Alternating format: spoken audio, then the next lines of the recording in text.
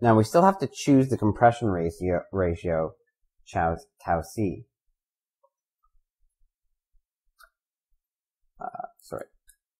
Pi c. And thus, since it's ideal, tau c. So typically we would choose this for maximum power. So we're trying to maximize C0 times F.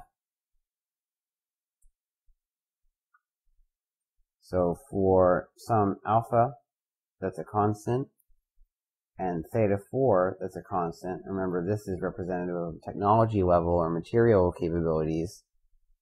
We want to find the maximum F.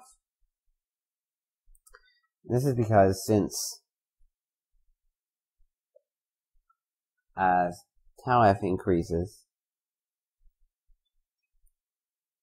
thrust increases, we want to choose tau c to maximize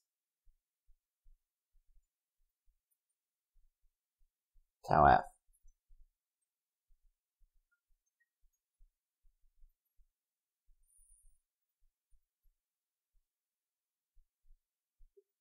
So this gives us tau F for max thrust square root of 4 minus 1 all squared over theta naught 1 plus alpha plus 1, so that F over m dot a naught max is 1 plus alpha times 2 over gamma minus 1 square root of theta 4 minus 1 all squared over 1 plus alpha plus theta naught minus 1 square root of all that minus m naught. So in the end, we have only 3 parameters. We have the flight speed, m naught. We have theta 4,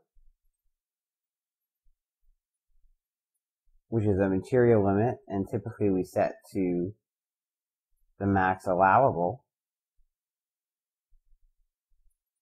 And we have alpha, the bypass ratio. And this is really the key characteristic for a turbofan.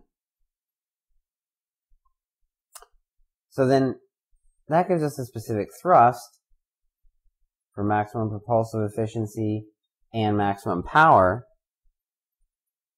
And to figure out what that propulsive efficiency is, this is going to, again, because C6 equals C8, we can write it simply this way. And this is just 2 over F over m dot a naught, m dot 1 plus alpha plus 2. Now the plots, we'll discuss plots of the trends of these various functions in class.